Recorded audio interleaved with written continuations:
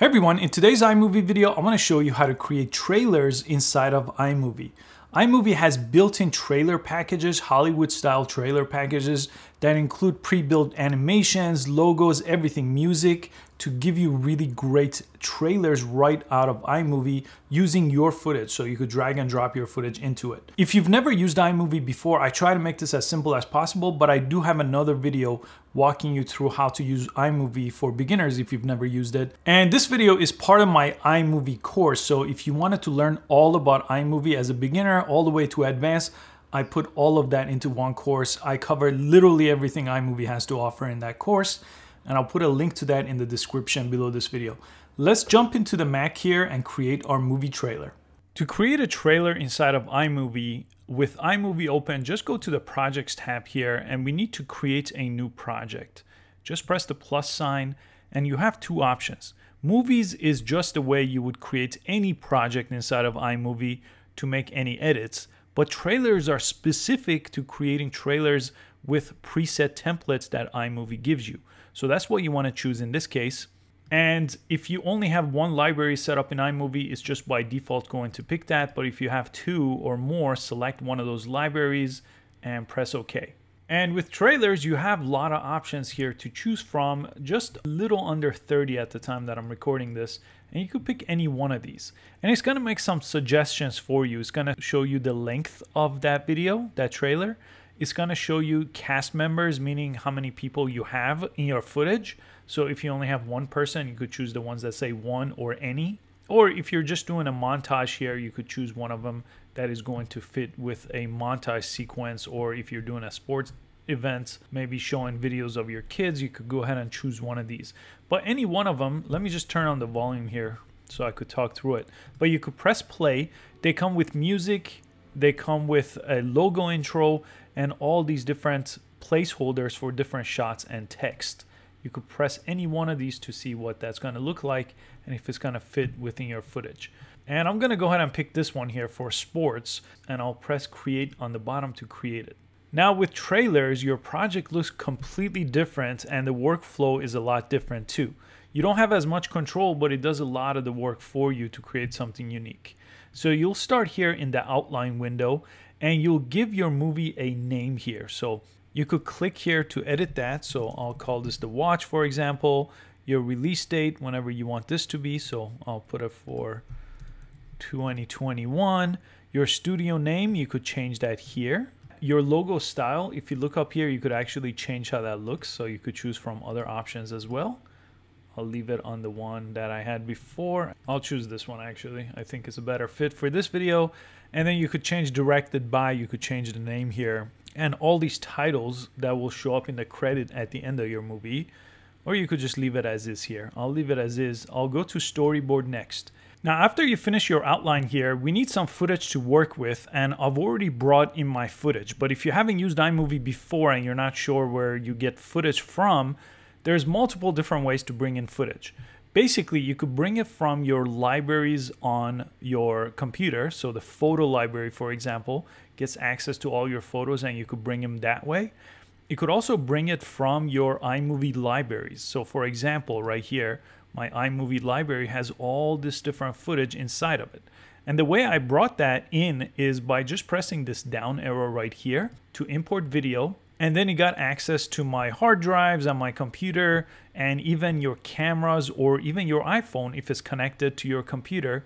And all you have to do is basically select all the footage that you want here. I could go ahead and hold down Shift and select like all these clips, all these 7 clips, and then import them into my project. So again, if you have them on your internal hard drive on your computer, get access to that from your desktop or from your home here.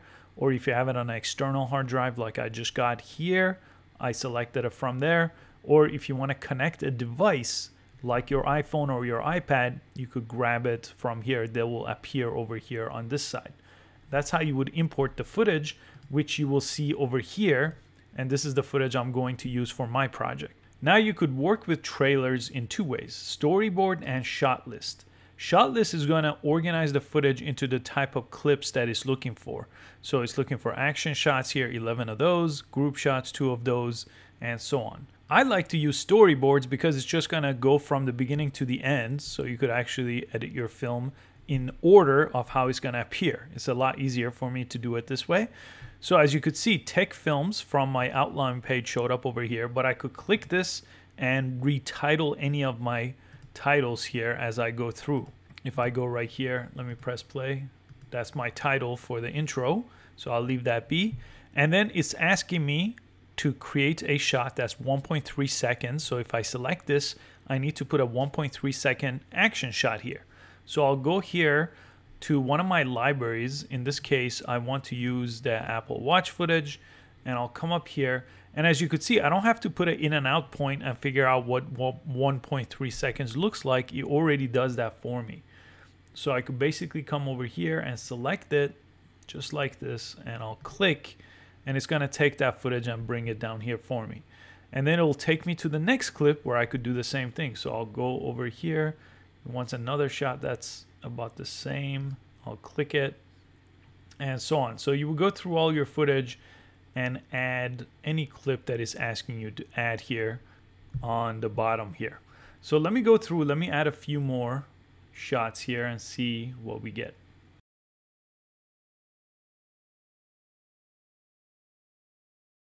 Okay, I filled out the first section here, and now we're back at a different title right here. So I'm going to click here to change this title.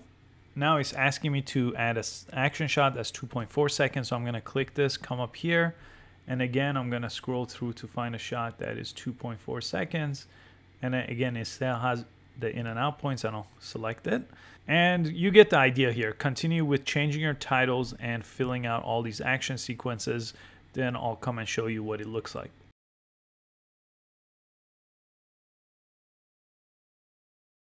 Now let me show you, you could actually edit some of these. So if I click one of these, I filled out everything else. I have some options. I could press this little double arrow here to adjust the portion of the clip that I selected.